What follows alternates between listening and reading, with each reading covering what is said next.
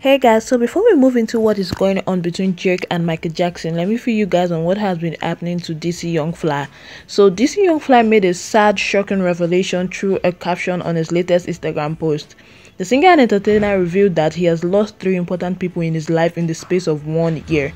If you guys remember, dcyoungfly wife Miss Jackie O passed away last 5 months after a mommy makeover operation went wrong. Now this is making it known that not only did his wife pass away but also his cousin and sister. So let's have a look at what is said on his Instagram. In a matter of a year, I lost 3 people: my cousin on last August, my girl in May, and my sister a couple days ago. You just gotta stick through the mission, knowing that God got you and He will grant you the strength.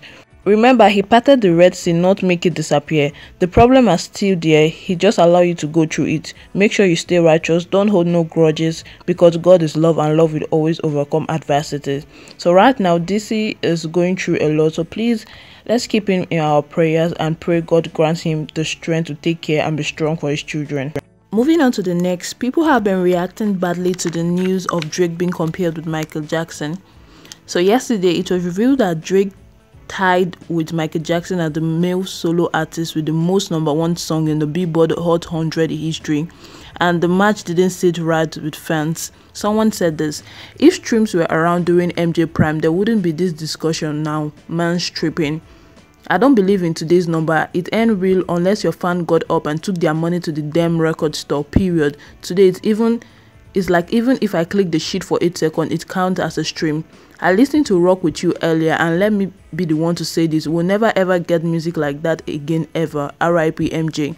It's easier these days. In MJ's days, there was no TikTok to get your song to get more attention or plaster all over social media.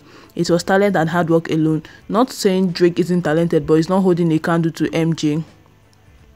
Remember, Michael did this without technology. Yeah, never. We have to remember that his numbers are competing with someone who passed away 10 years ago. LOL, pointless to even compare or print news like this.